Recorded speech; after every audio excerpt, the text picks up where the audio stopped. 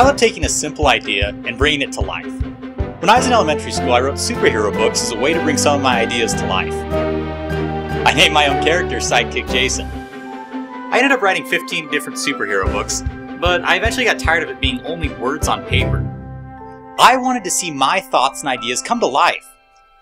One evening in 2009, I was watching some videos on YouTube and ran across some videos where an individual had taken toy Thomas trains, made a grass floor, a sky background, and used them to create funny short stories.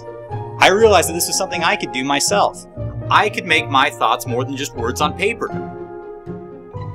When I sat down to plan my own videos, I had lots of options. I could do parodies and joke about the trains, I could make my own interesting universe with some of these characters, but in the end I decided to stick as close and true to the original Thomas the Tank Engine and Friends series that I grew up with. I wanted to share with kids the same joy I experienced at a young age. I first came across Thomas when I was 2 years old. My mother was watching some of my cousins and put one of their favorite VHS tapes on. It happened to be a Thomas and Friends sing-along video, and I was absolutely fascinated by it. I watched that video over and over again, just fascinated by these talking trains. I would put my fingers together and bounce my hand along to follow the little steam cloud that would hop over the words. I don't know how many times I watched that video, but even at 2 years old, my mom commented to others about just how obsessed with Thomas I was. He likes trains? No! There was nothing I loved more. For my 3rd birthday, my parents searched around and eventually purchased several of the die-cast Thomas trains. Thomas! That's a train! When I opened them up on my birthday, no other present mattered. All I wanted to do was play with those trains. My parents loved seeing how much joy these trains brought me. Sadly though, 2 weeks after that 3rd birthday, my mother passed away from a heart defect. As a 3-year-old, my life turned upside down. The one individual who was always there for me was suddenly gone, and I couldn't comprehend it. The days following, I would cry to my dad, just wanting to see my mother again. I didn't understand then what had happened. I couldn't figure out where she was, and I was just so sad and confused. But I think before my mother left, she definitely set me up on the right path.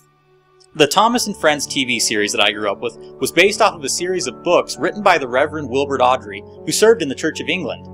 He used these stories to teach his son and many others life lessons and values. Through the talking trains, he taught the value of friendship, working together, the importance of trust and honesty, and that with enough determination you can accomplish your dreams. I've tried to follow in the Reverend's footsteps as I've created my own stories, because I believe that is what my mother would want me to do, to share a message of kindness and love with others, and overall help make the world a better place. I think my mom is proud of who I am and what I've done. When my mother died, I found the small world of trains a distraction from the heartache that I did not understand. How does any young child know how to comprehend the sudden loss of a parent they trust, depend on, and love? I found comfort in creating stories around the very toys my mother had lovingly provided me before departing. We've been looking long and hard for these pieces, haven't we? Your mom wanted to make sure you got all of them. And it looks like we did. But I couldn't stay buried in my make-believe world forever. I knew in my heart of hearts that I'd have to face the reality of a world without Mom. Gratefully, I had a wonderful father, brother, and extended family who have lovingly supported me as I grew up without a mother by my side. With the support of loved ones, my life has recovered. But something else was happening along the way that at the time I did not realize, and only looking back could I begin to appreciate. I'm older now, with the benefit of some maturity and some life experience behind me. And here is what I've learned. Life is a journey. For me, I like to compare it to a journey by rail. Each of us have departed from a station with an ultimate destination marked on our souls. Along the way, there are big hills we must pass over that challenge every ounce of our strength and sometimes cause great billows of smoke to rise high above us in frustration. Other times, we reach the summit of the mountain pass, and the vista is breathtaking as we coast back down, again on our way to the next station along life's railway. On our route, we have to pass through long, dark tunnels and trust that there is safety on the other side. Sometimes a bridge is washed out, other times a landslide has removed the rails altogether. In those moments, we must rely on the assistance and care of rescuing crews who come to our aid to rebuild the line and get us back on track again. Believe it or not, there are times when the rails are long, straight, and even just boring. There are also sidings, rail yards, and roundhouses where we meet others on our journeys. Today I do know where my mother is. I am a member of the Church of Jesus Christ of Latter-day Saints, also known as Mormons, and I believe in eternal families. I believe that I will see her again after this life. I know what my mother is doing, and I know that she is watching over me. Because of her, Thomas has a special place in my heart, even as an adult.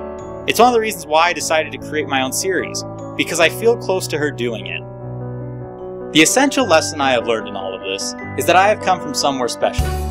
My journey here on life's rails has meaning, and I am heading towards a destination that ultimately will return me to live with my mother and loved ones again. It is there, in that grand central station, where I will meet the creator of everything, and realize that my journey was of value, and that he loves me, and was aware of my path all along the way. I am forever grateful for a loving Heavenly Father who has never left me alone.